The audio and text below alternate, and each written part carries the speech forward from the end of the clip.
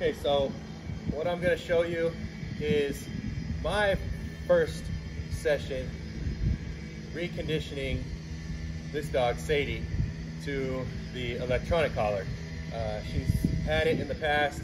It's been a little while since it's been used at home, and the way she was conditioned to it in the past probably wasn't the best way. It was used for a lot of corrections and relying on it to fix things. It's not about the remote collar or any tool fixing things. It's about communication. And so I'm gonna get her started. First, I'm gonna find her number, her working number, and then we're gonna get to work. I don't use the collar to punish her. I don't use the collar to reward her either. It's communication. I'm gonna teach her what this communication is and what I want by using it, and that is to come to me, to either recall, to get in with me, to switch to pack drive, be with me, come into my zone, and switch out of prey drive, switch out of defensive drive into pack drive. Pay attention, something's changing. So I'll go ahead and try and find her number now. I don't know what her number is. Again, this is the first time I've had her with an e-collar. I have a 30-foot long line here. So I'll just start finding her number and look for what she responds to. So that's possibility. So that right there, I don't know if you can see that. So that little head turn, that's a 6. So I'm gonna lock that number in and we're gonna get to work.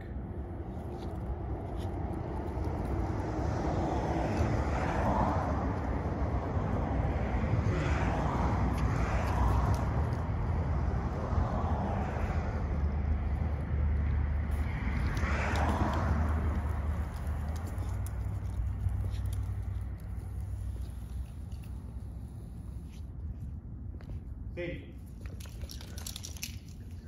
Good girl. So one thing, you guys, that I should mention, I don't have the speaker box, the sound box, so that you don't know when I'm hitting this. That can divert her attention and be more stimulation than she can handle. So what I'll do for you guys watching is I will raise my hand when I'm pressing the button. Okay, so watch my hand, that's how you know I'm pressing the button. If I'm on the button, my hand will be up. If I'm off the button, hand will be down, all right? So we're just gonna work on a little bit of recall with her and start reconditioning Sadie to the remote collar.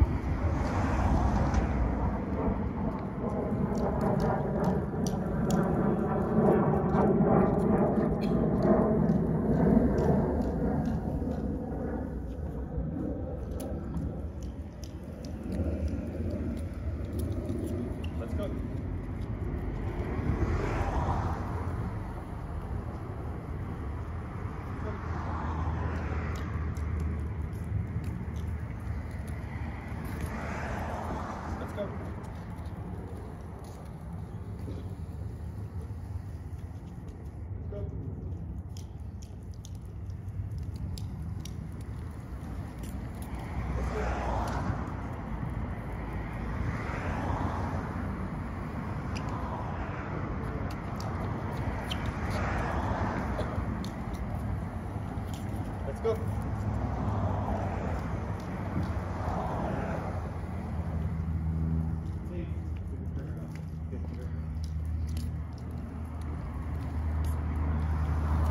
Sadie, good girl.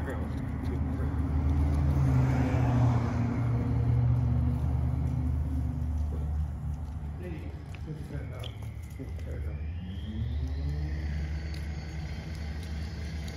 So I'm pressing the button, saying her name. She recalls to me. I reward her by petting her up. I usually don't use food or treats to reward. Why? One of the reasons is I don't always want to carry a treat pouch. Most of my clients don't always want to carry treats or kibble in their pockets. But what we can always have is the ability to reward them with our hands and our voice. So praise, affection, the best reward there is. Sadie.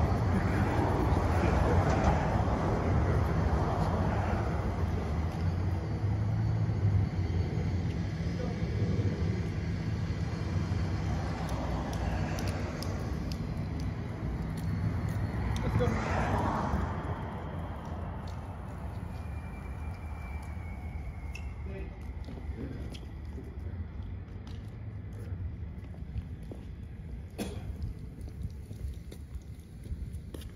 Sadie. Good girl. Good girl.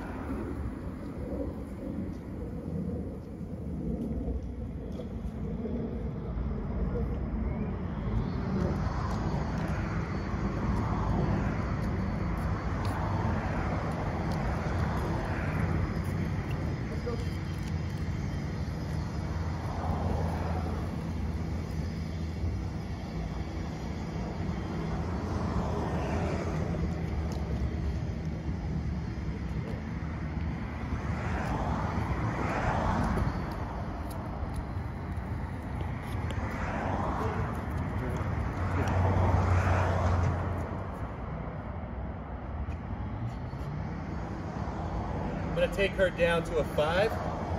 As we start to get into this, I see that she's responding a little bit more than I'd like her to, a little bit more intense, turning the head. So I'm going to take her down to a 5 from a 6.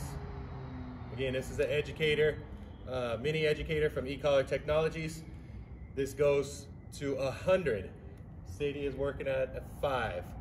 If your dog's working really 20 and above consistently, those, in my opinion, are higher numbers for just basic exercises like this. We probably need to teach and figure out what we can do to teach them so that we can bring those numbers down and communicate and eventually fade away from relying on this as a primary source of communication. Let's go.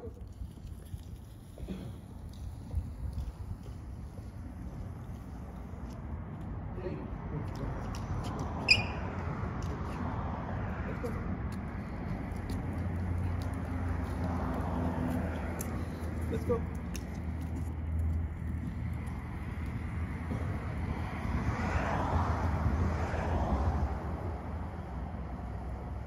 Sadie, good girl. Good girl. Good girl. Let's go.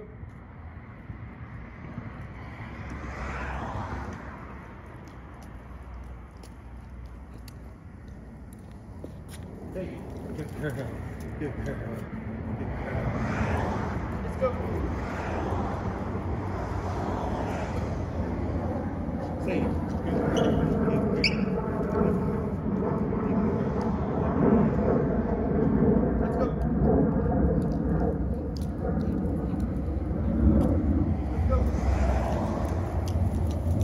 Let's go.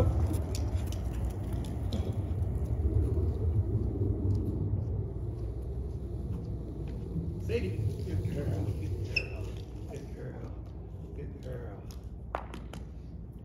Let's go. Let's go.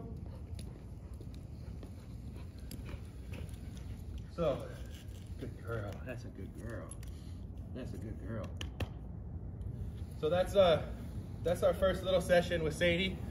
Just reconditioning her to the e-collar.